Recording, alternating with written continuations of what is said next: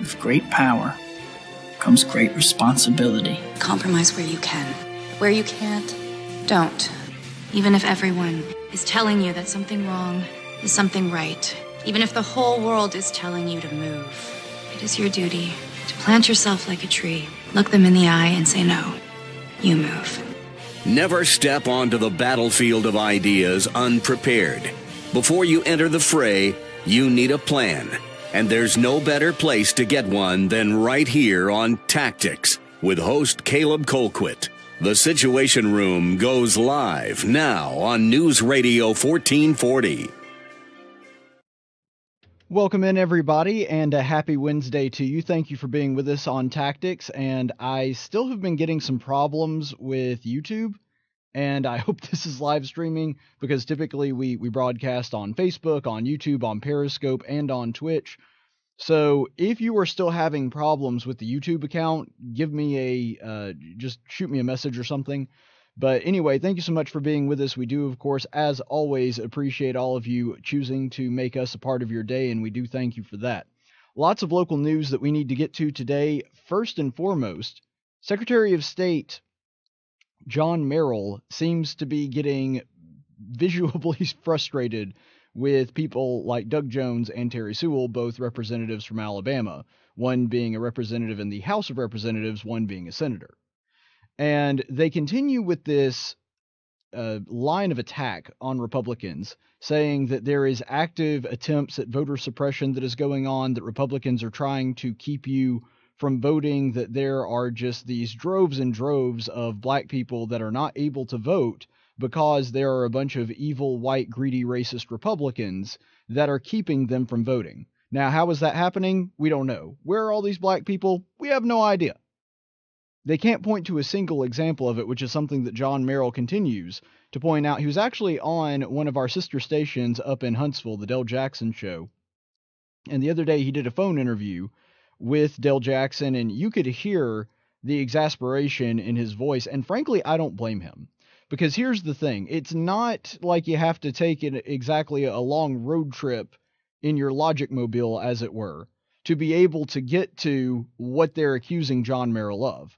Because if Doug Jones and Terri Sewell, both from the state of Alabama, are saying that there is a active and very effective conspiracy going on within the Republican Party to try to keep black people from voting, and that they are succeeding in this, which is the line of attack that they continue to use, and the Secretary of State, and keep in mind the State Department is the department in the state of Alabama that is in charge of elections, well, then you have to essentially be saying that John Merrill, who is the Secretary of State, his department is the one doing it. Because there would be no other way for that to be accomplished. If you were a Republican, let's just say for a second that they existed in this scenario to help us play out what they're really saying. If you were a Republican and you wanted to keep black people from voting, well, there would only be one way to do that. You would have to have some kind of influence in the State Department, which would mean either Republicans are pulling the strings behind John Merrill or pulling the strings behind people directly under John Merrill, putting John Merrill in the position of not knowing what's going on within his own department and allowing widespread racial voter fraud taking place. That's what they're accusing him of. Because logically, there's no other way to suggest that Republicans are engaged in this unscrupulous behavior unless John Merrill is, at the absolute best, a complete incompetent moron that doesn't know what's going on within his own State Department, or at worst, an evil racist that's trying to keep black people from voting. So yeah, I understand him getting frustrated. If you were seeing this constant line of attack, calling you a racist and suggesting that you want to keep black people in your own state, of which Alabama has a pretty large population. I mean, I'm sitting in a city right now that is 70% black. If you were in that position, if you were in John Merrill's position, you would understand why he would get frustrated at these constant attacks, calling him a racist. I mean, in a roundabout way, but it's not even in a very roundabout way. It's pretty direct. They may not be using his name specifically, but that's essentially what they're suggesting. And so they are suggesting that he's not only a really bad person with no morals and that hates black people, they're also suggesting that he's a criminal, because any of the things that I just described to you would constitute criminal activity. I mean, unless, again, the only best case scenario for him, if this were true, and of course it's not, but if it were, is that I guess he's just grossly incompetent, didn't know anything about it, but he's really bad at his job. And so at the very least, they're saying that he's a horrible Secretary of State for allowing this to go on. At the very worst, what they're saying is he's a racist that hates black people and doesn't want them to be able to vote.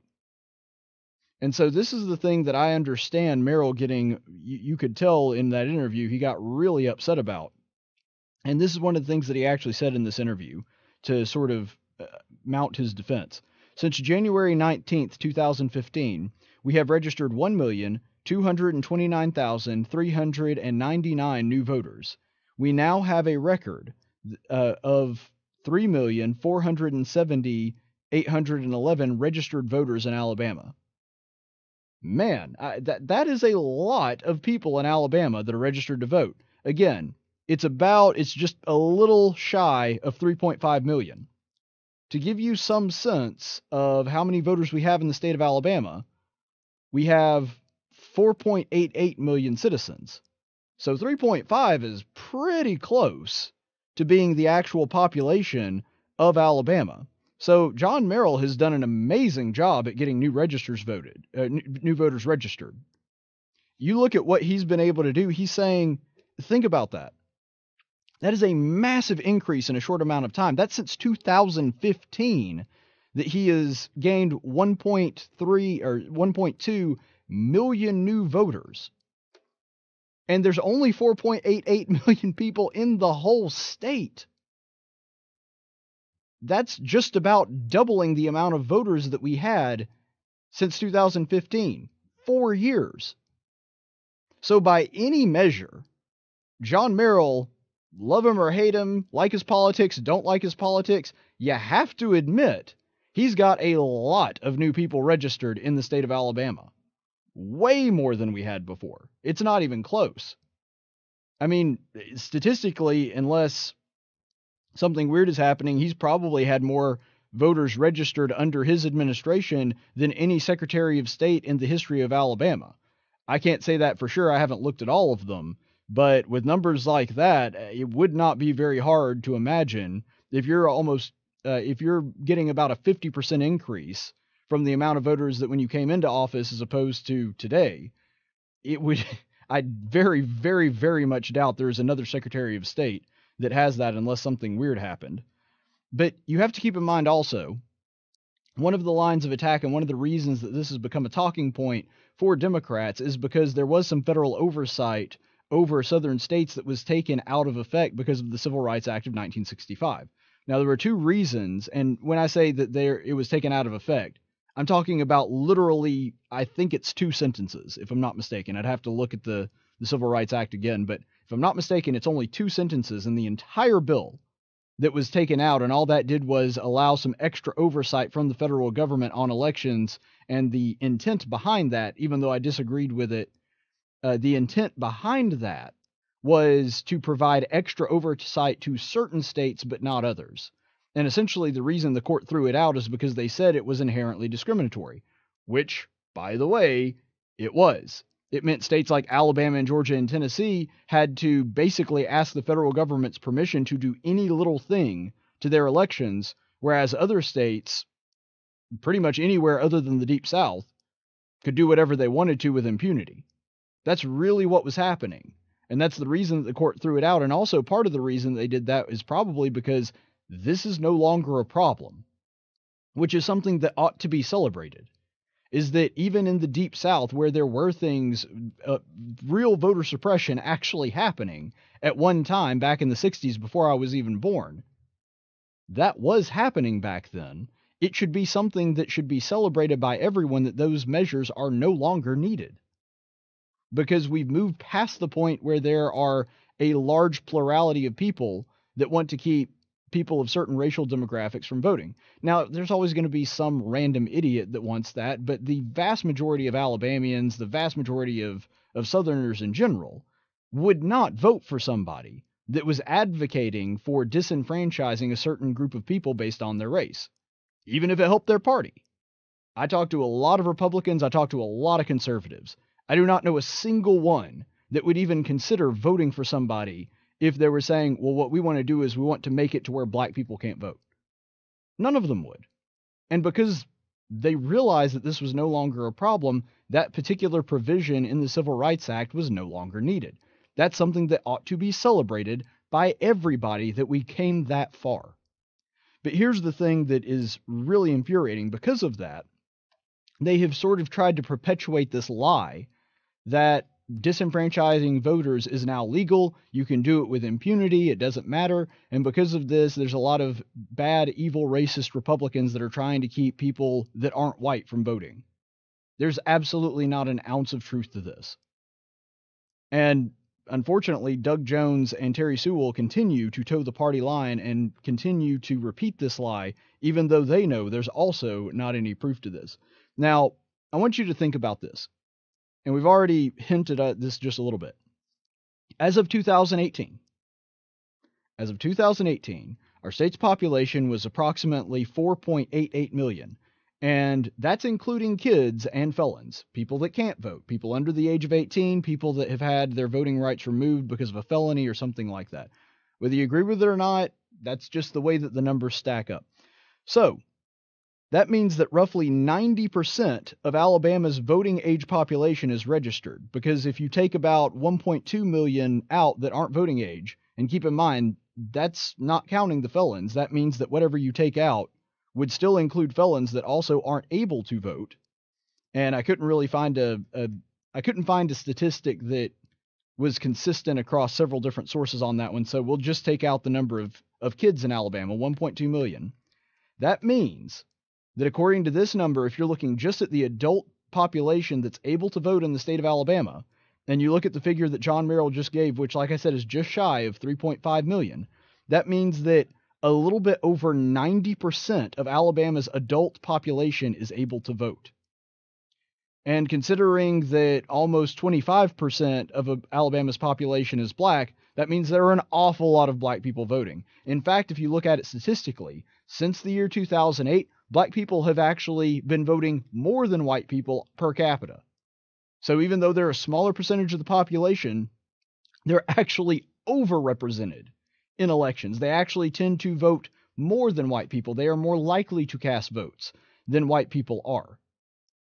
And so if you're looking at these numbers, the case that you can be made that there are just these large portions of black people that are no longer able to vote, and it's Republicans that have put these policies in place that have tried to keep black people from voting, the numbers just do not come even anywhere close to showing that.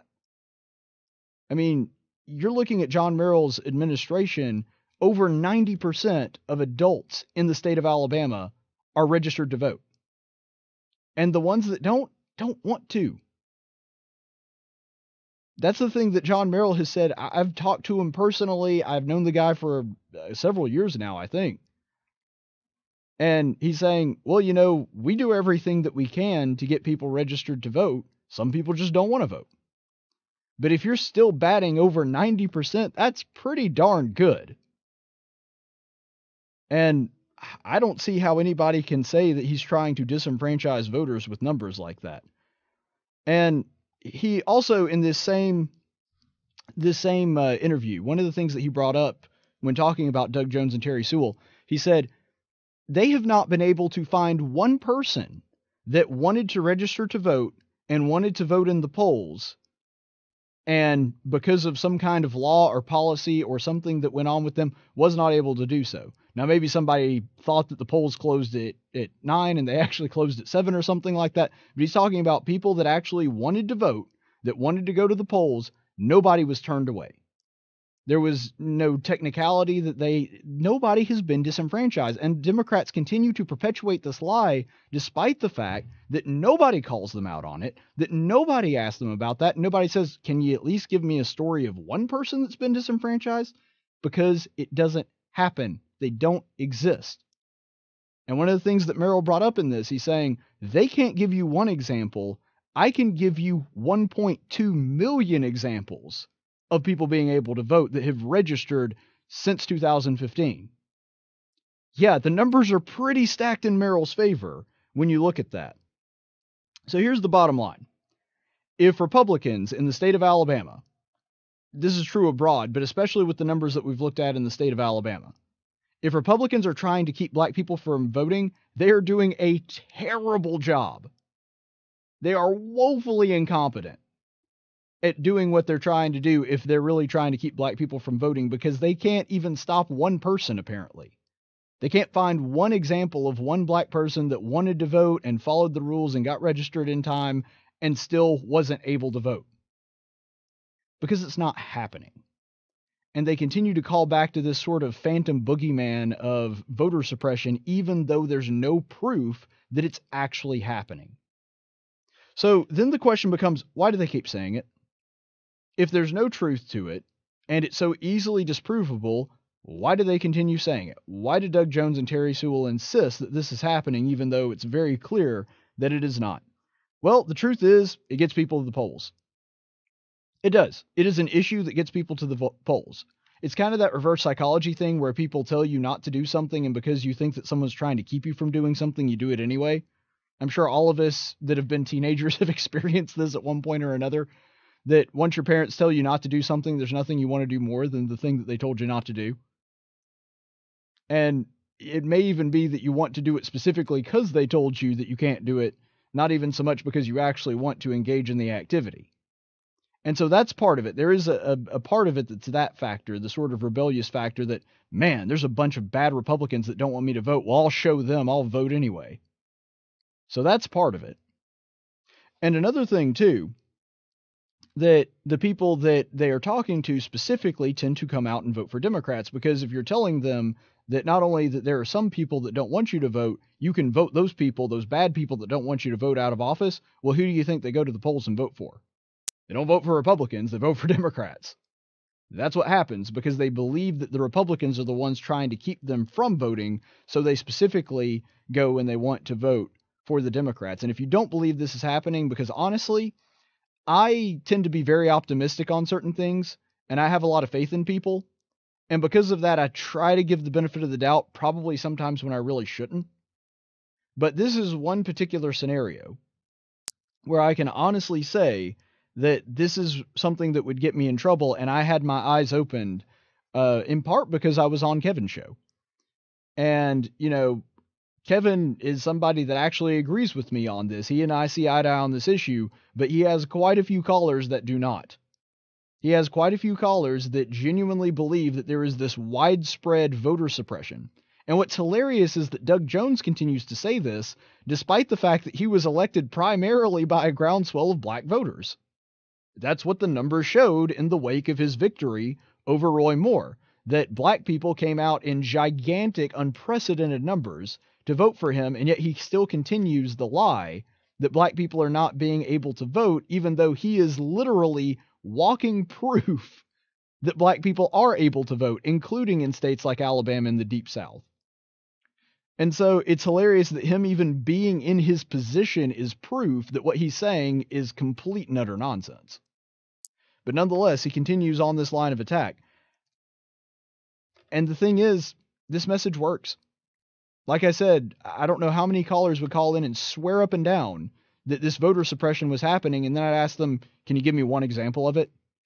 Do you know a person that tried to vote and couldn't vote? Do you know anybody that is trying to register to vote and they can't for whatever reason? I mean, unless they're a felon or something.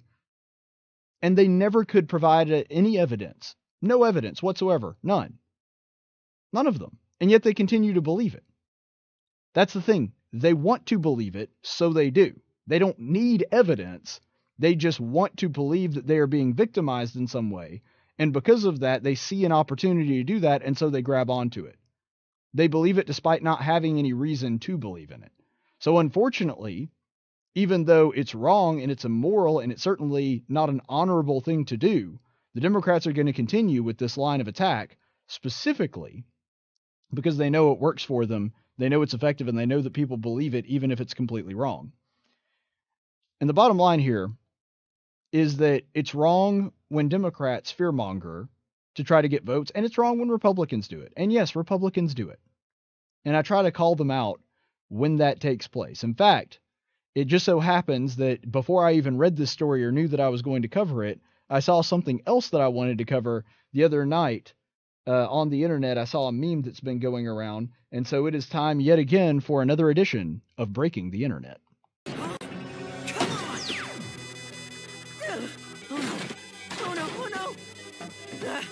feel a lot better. I didn't touch anything, I swear! Oh! Ty, what did you do? It wasn't my fault! Okay, so for today's edition of Breaking the Internet, I did want to go ahead and show you this graphic. This was the meme that I was talking about. And for those of you that don't have the visual, that are just listening, it says, please read, in 20 years, there will be enough Muslim voters in the U.S. to elect the president. I think everyone in the U.S. should be required to read this, but with the ACLU, there is no way this will be widely publicized, unless each of us sends it on. This is your chance to make the difference. All right, so we're going to real quickly go through this. First of all, I agree that this is an area of concern. We've seen that having at least a couple of Muslim representatives in office has not gone well in Rashida Tlaib and Ilhan Omar. That doesn't mean that there wouldn't be any Muslims that wouldn't be good candidates, but it's very clear to see that they are not. And also, there are extreme radical Muslims that believe that going into a country, infiltrating it, and having lots and lots of children, sometimes even through violence and rape, are acceptable forms of jihad. Now, again, this is only the very radical extremist Muslims, but those people do exist. And see, that's what makes it so dangerous, is because it's only the most radical and most extreme that would use this policy, which would mean the radical Muslims would be producing far faster than the kind and the Muslims that wouldn't necessarily be a problem. So I agree with the overall sentiment of this meme that this is something that we should be concerned about, that the growing Muslim population in this country has had detrimental effects on us. And I mean, look at our friends across the pond. Several different countries that allowed large populations of Muslim refugees in had a lot of problems with law enforcement in the following years. In France and England, we've seen this over and over again. So I'm not saying this isn't a legitimate concern. But the question is it true? The question is the central claim of this meme, this graphic, that in 20 years there will be enough Muslims to elect a president by themselves, is that actually true? Well, I crunched some numbers, and we'll go to the phones because I see there's a caller online. We'll go to the phones as soon as I'm done with this. Let's look, is this actually factually accurate? So just to give you a little context, there's 3.27 million people in the United States and about 3.5 million Muslims. So a pretty small sliver of the population. All right, let's take out all the kids because, again, you have to be of majority age. You have to be 18 to be able to vote. So that leaves about 249 million people, and assuming that the rate of children is going to be close to that, close to the same as it is in the general population, which, by the way, it probably isn't, but we'll give them the benefit of the doubt here and just assume that it's roughly the same as the general population. So we can assume that there's roughly 2.6 million Muslims after you remove the children.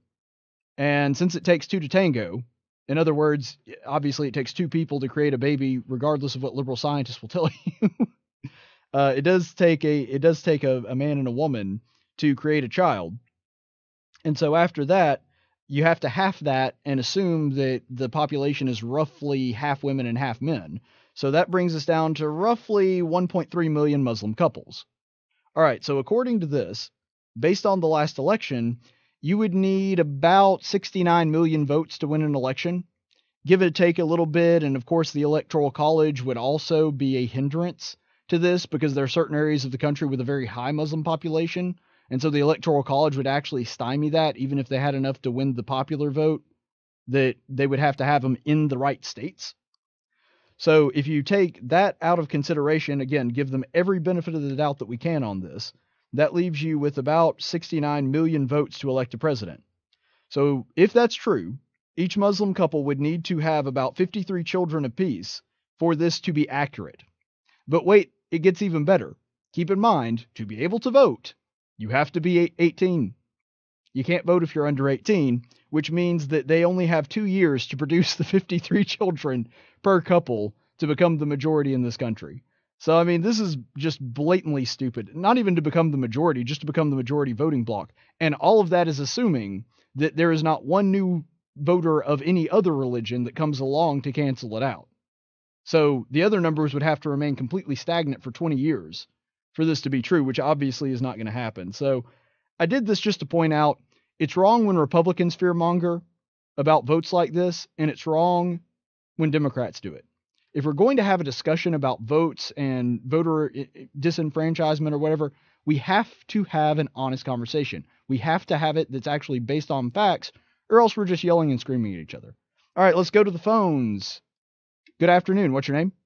Hey, John. I just wanted to give a testimonial on your prior point. Yeah, go ahead. About voter suppression. Mm-hmm. I voted twice when President Obama was running. And I can assure you... Not in the same election, though. No. But in both times when he ran, right, and he was the candidate for the Democrat Party for president, I can assure you that there was absolutely zero suppression in Millbrook, Alabama. Because there was a line as long as, going out to the parking lot toward the park out there, and people don't know where that is, they can tell where I voted, but there wasn't any there. And to your point earlier about those that have been proponents of this idea that there's voter suppression all over the place, you don't see any interviews. You don't see any lawsuits. Nope. You don't see anything like that. You don't see anyone with a lawyer that can prove that the suppression took place. I haven't seen it. If they have, you have to believe that they would be on CNN, MSNBC, even Fox, where the voter suppression took place. Well, Dad... But it just isn't on there. I haven't... Maybe I missed it somewhere. They say in Georgia there was all kinds of voter suppression with the last governor's election. But I haven't heard of anybody specifically that was suppressed. Well, that's the thing, and that story that you're talking about, I remember covering that. It wound up to be a giant pot of nothing. But think about how much attention that got. Think about how much time the national news media spent on that story. And why did they spend so much time on it, even though it didn't take a whole lot of research to find out that there was nothing to it and there was no voter suppression going on? It's because they don't have real stories of voter suppression, so they have to latch on to the ones that are made up. Right. There is, to put it in economic terms, there is a far shorter supply of voter suppression stories than there is demand for it.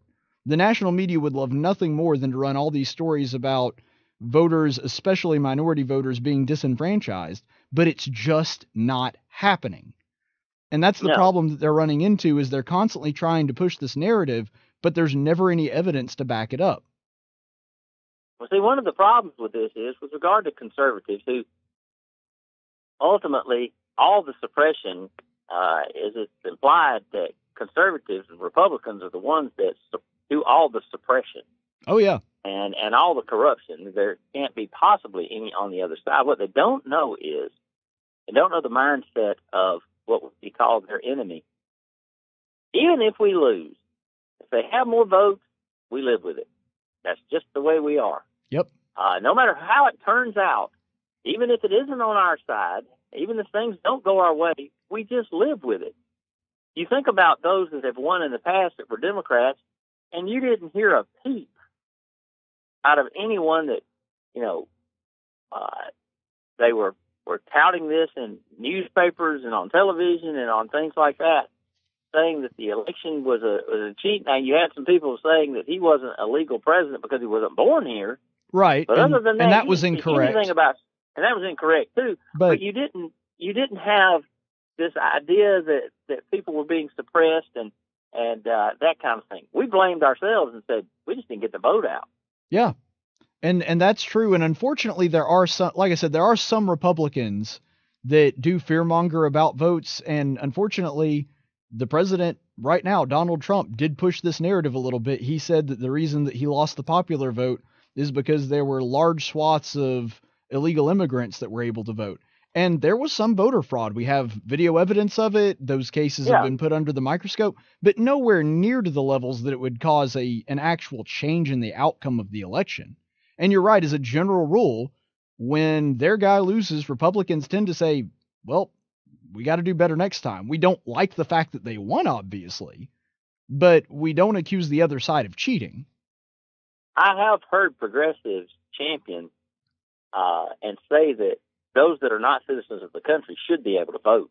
I've heard that myself. Yeah, they've said that. They haven't been able to figure out a way to actually get it done, but they have been proponents of that, and there are even cities in California now where that's blatant cheating and saying it up front that that's what they want to do, regardless of what the law says. Right. So who do you think is more apt to cheat and suppress, them or the side of the conservative? No, I agree with you, and I genuinely believe that if, I don't know about the rank and file Democrat voter, but you're right, especially the thought leaders, especially the people up at the national level and Democrats that are in office, a lot of them have been very vocal about the fact that they'd love to have non-citizens voting. Sure.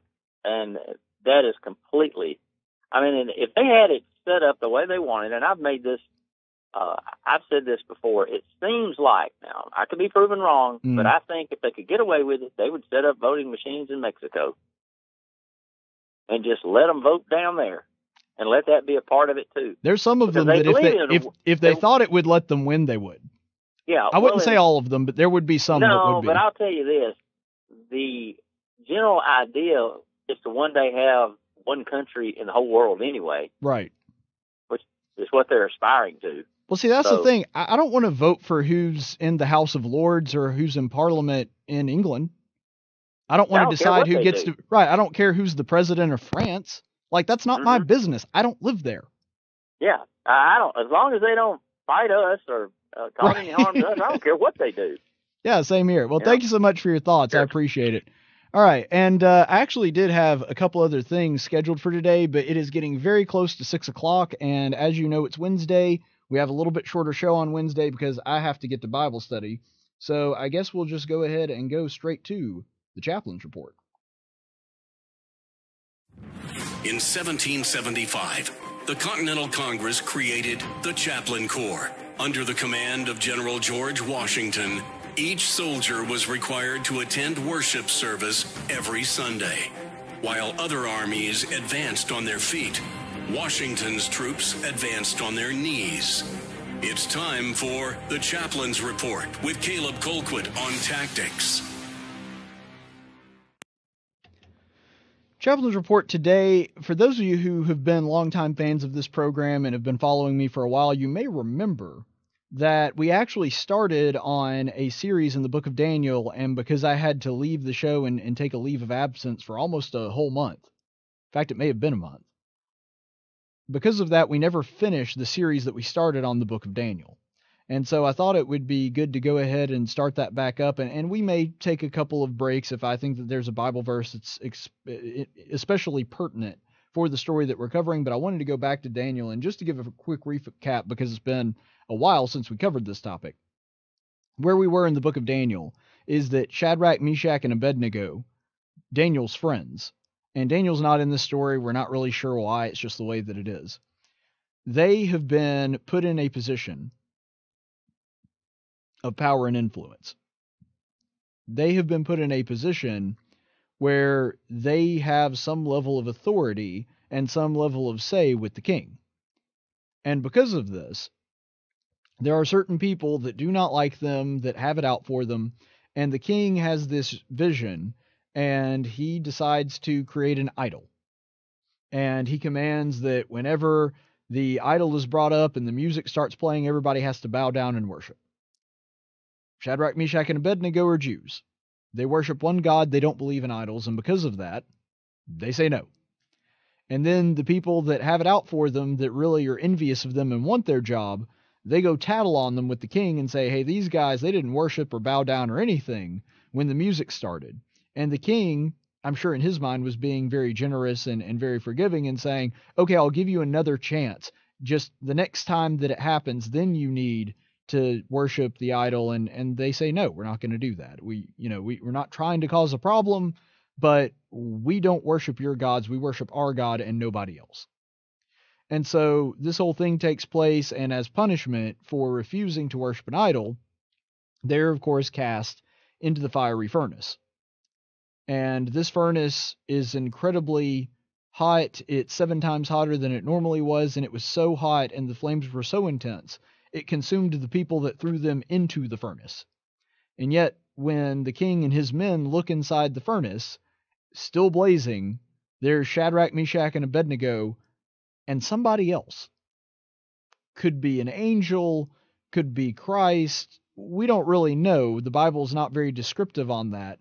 But regardless, somebody was in there protecting them. Someone who was from God was there making sure Shadrach, Meshach, and Abednego were fine. And so we're going to go ahead and read sort of the fallout and the response to this in Daniel 3:26 and 27. And it reads, Then Nebuchadnezzar came near to the door of the furnace blazing fire. He responded and said, Shadrach, Meshach, and Abednego, come out, you servants of the Most High God, and come here. Then Shadrach, Meshach, and Abednego came out of the midst of the fire. The satraps, the prefects, the governors, and the king's high officials gathered around and saw, in regard to these men, that the fire had no effect on the bodies of these men, nor was the hair on their heads singed, nor were their trousers damaged, nor had the smell of fire even come upon them. The reason I think this is so important is because Nebuchadnezzar now understands who's really in charge. He didn't understand it before. After seeing this miracle, he definitely understands now. Now, does that mean that he understands everything, that God is the only God? It doesn't seem to be. In fact, he refers to him as the Most High God, which could mean that he believes that their God is the only God, but considering we see very different behavior from him later in this same book, probably not. He's probably still a pagan. He probably still thinks that there are lots of gods and their God is one of many. But now he knows that even if he believes in other gods, that their God is the Most High God, and he sees a very visual display of God's power, and that really does change the way he sees the world.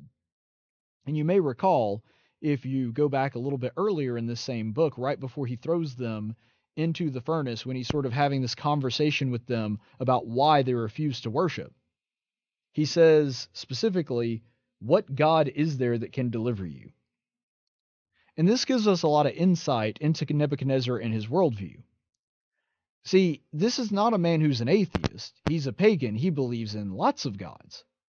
And yet even he is looking at Shadrach, Meshach, and Abednego and saying to them, are you really suggesting that there even is a God that exists that is powerful enough to keep me from punishing you? See, he's not just suggesting that a God of some kind won't do it. He's saying there is not a God in existence that is more powerful than me.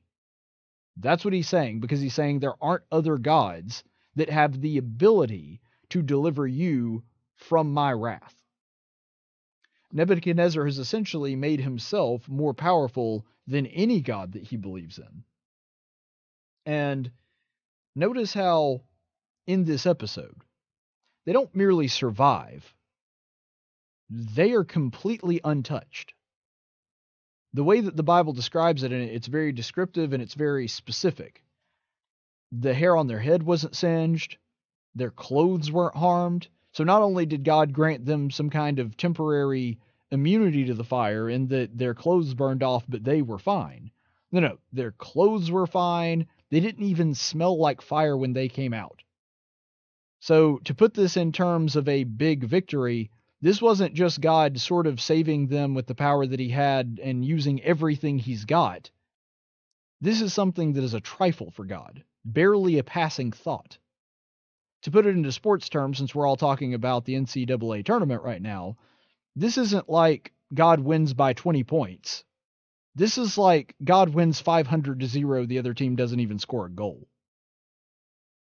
And so this shows God's power not only in a way that he has the ability to deliver them, but he has the ability to do far greater than that. And so this is a feat that really puts God's power on display. They're not merely survived, they actually are completely untouched and unaffected by the fire.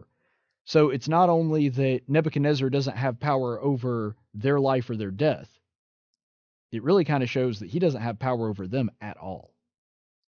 When he's talking about servants of God, he can't just harm them. He can't even burn their clothes. That's how powerless Nebuchadnezzar is in comparison to God. And I think that the lesson that it really brings to us is that God can bring us through fires in the same way. Sometimes he doesn't. Sometimes he allows us to feel the effects of the flame. Sometimes he allows us to go through very difficult situations in our life. And I'm sure in the life of these three men, it wasn't much different.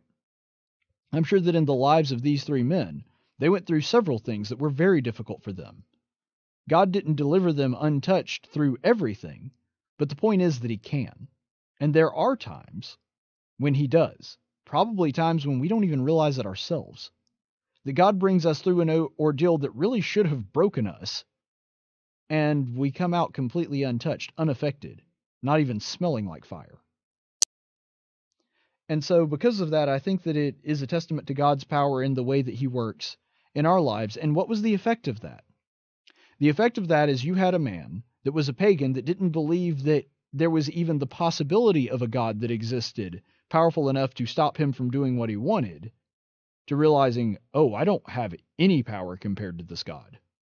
Compared to the power that the God of Shadrach, Meshach, and Abednego have, I'm nothing.